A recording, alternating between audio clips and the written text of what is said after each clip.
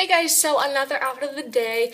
Today wasn't as like I wore some of my older clothes, so it wasn't that great. But it was pretty cold this morning, but it ended up being like 80-some degrees, so it's like pretty hot out right now. So the outfit's kind of, you know, I like left my house when my dad was like buy Pocahontas. Like I was like, okay, cool. But my hair's really frizzy. I don't know why, but I scrunched it. It looked a lot better earlier, and now it's like really frizzy on this side.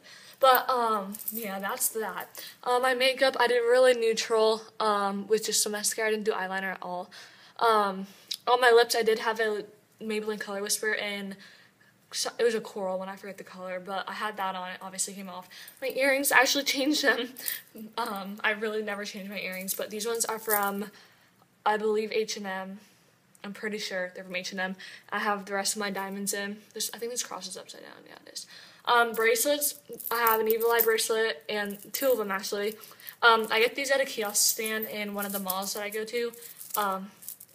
They're like really pretty. And then I'm wearing my two Alex and Nani bracelets. Yeah, that's all the jewelry in my pony. I always have a ponytail on my wrist. For my outfit, I'll put this down for you guys. I'm wearing this shirt from H&M. It's like a Pocahontas shirt, not really. It just has a fringe and like V, and like I think it's just unique and different and really pretty. And it's white, and it's just a short sleeve. My jeans are just from American Eagle.